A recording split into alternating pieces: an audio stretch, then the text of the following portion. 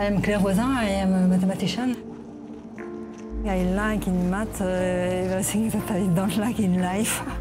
That is, you are extremely free, there is no hierarchy. You have to dream, you have to imagine, you have to be curious.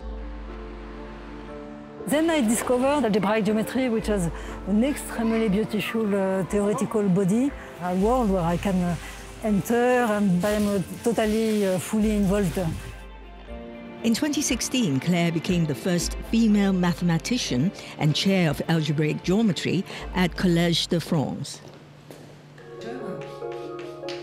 Claire's PhD thesis was on Hodge theory. So really many deep things to be done with the Hodge structures.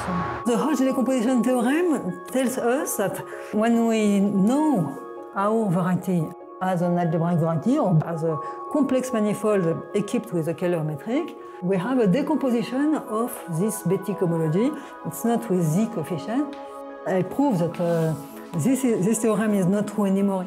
For some compact Kähler manifolds, starting from dimension 4, I look at the possible Hodge structures and I show that none of them correspond to a complex projective variety. She's like the incarnation of Hodge theory in France and largely abroad, one of the greatest mathematicians of our time, to my opinion. Claire spent 30 years at the CNRS, National Center for Scientific Research in Paris, making vital discoveries. In projective algebraic varieties, in the case of surfaces, that is dimension 2, Kodaira says that any compact Kähler surface is a deformation of projective surface. What I proved, the result is not true in a higher dimension. There exist compact Kähler manifolds in any dimension of at least 4, which cannot be obtained from complex projective manifold just by this deformation process, because there are topological obstructions to that. She's, I think, one of the best, probably the best specialist of the interaction between Kähler geometry and Hodge theories.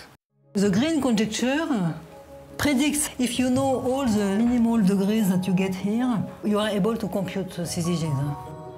Claire's theorem on green was proved in 2 parts.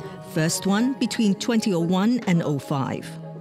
I proved that green conjecture for CZGs of canonical curves is true for generic curves.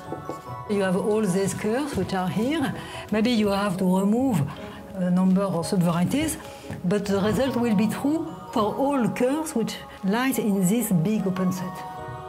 In 2015, Claire proved there are unirational but non-stably rational varieties with a trivial unramified cohomology. I use this notion of decomposition of the diagonal, which is a necessary condition for stable rationality, and I proved that it behaves very well. It gives many new invariants to study that problem. The conjecture is almost completely solved now, thanks to her.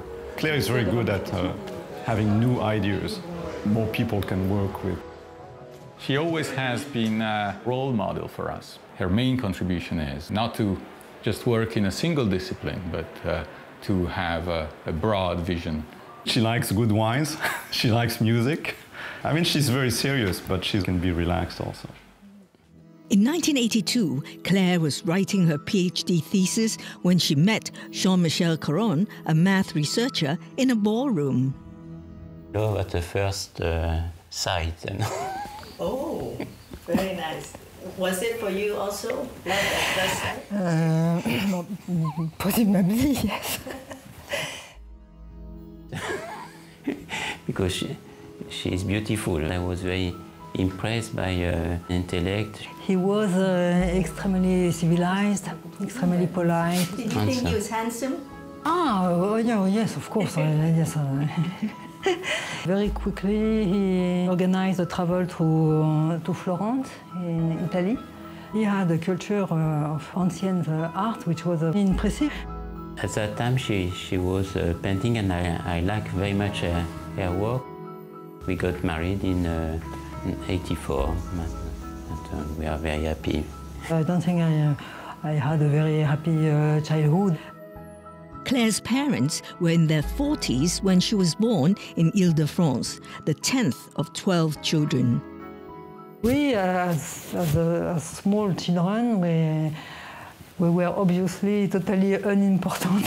I had a very dark view of the existence when I met Jean-Michel, and I would never have imagined that my life would be so extraordinary, full of love, full of life. Et regarde là, il y a plein de bébés.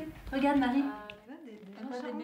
I discovered childhood growing up my own children. 5 kids within 10 years and now a grandchild. You know, mathematics, you never stop thinking.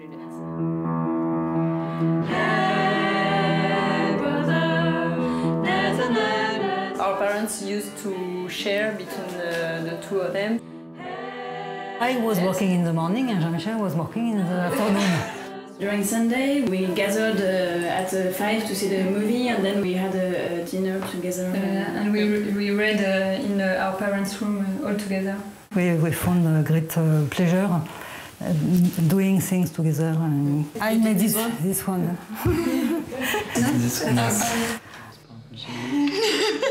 Until I was 40, I was most of the time at home, apart for conferences. It's the recognition, the academic world, which pushes traveling, leaving home. I don't know anything about her work. Are you proud of what your mother has achieved? Yes, very, very much. She always wants us to be active, and she's also quite demanding. When we were young, there was an activity where each one of us invented a story, and we must put something weird in the story. With fun, but also with effort and the sense of doing something that's useful. If she sees that we are happy, so she's happy for us. Our mother always tried to encourage creativity. I guess that's why one of the reasons why I want to work in the film industry. I am an applied mathematician. I'm working in control theory. Recently, both Claire and Jean-Michel were invited to work at the Institute for Theoretical Research at ETH in Zurich. I have essentially 3 books, 80 research papers. The questions that I like the most are those where I have absolutely no idea at the beginning how to do questions where we have no tools. But how the ideas come, it's always a mystery. When Janos Kalar flies into Hong Kong for the Shaw Prize ceremony, he'll likely look up at the roof of the passenger terminal. He told us, among the images of buildings and structures he's seen in Hong Kong, he finds the roof here the most interesting. When he looks at the roof, he sees patterns of elliptical lines.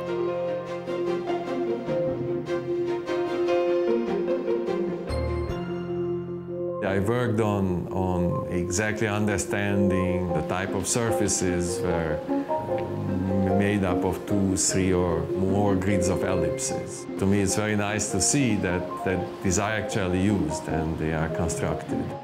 At the airport, he doesn't think this roof design is simply decorative. I believe it is structural. Janos has been in the math department at Princeton University for 18 years.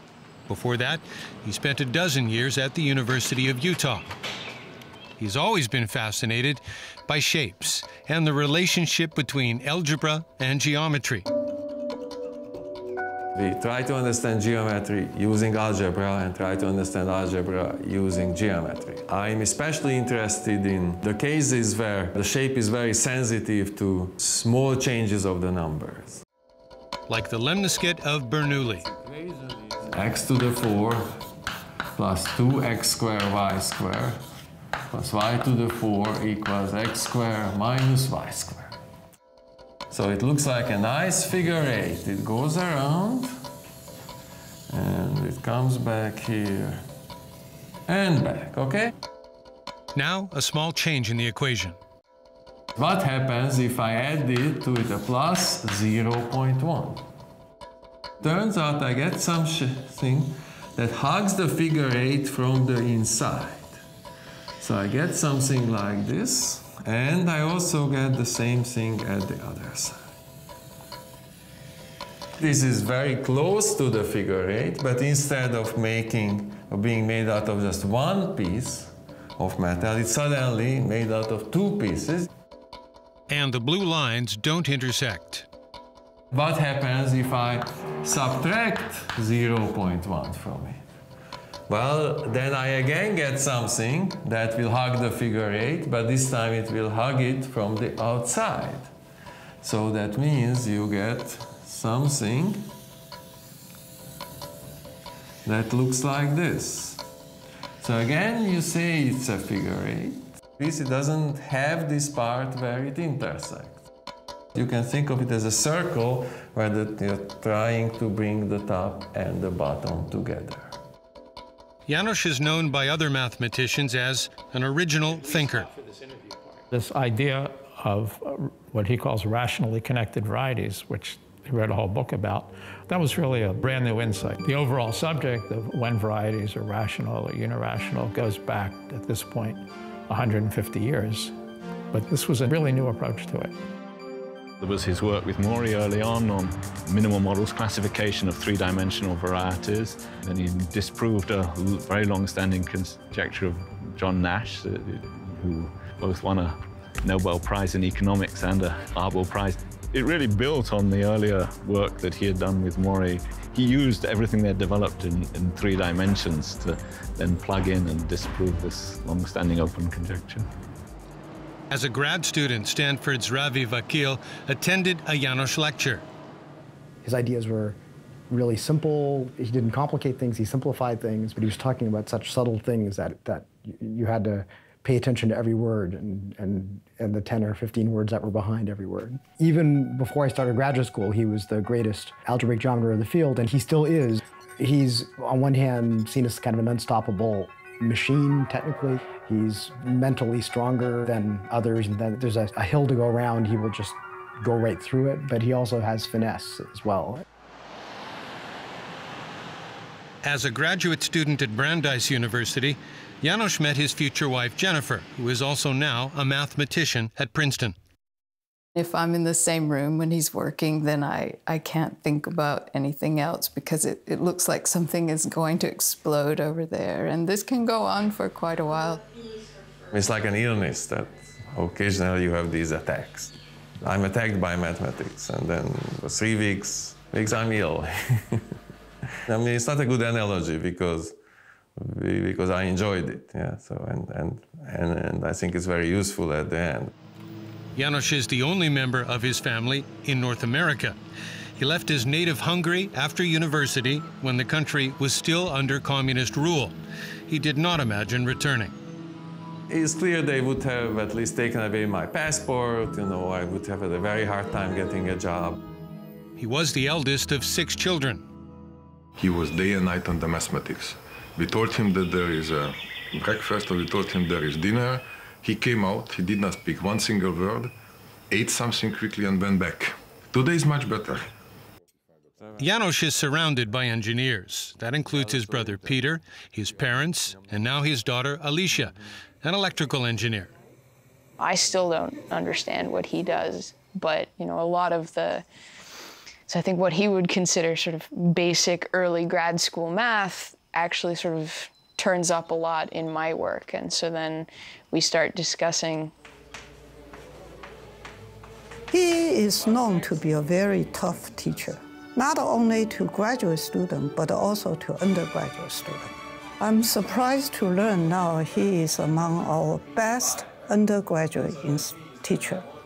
Students in his calculus class nominated him for Outstanding Teaching Award.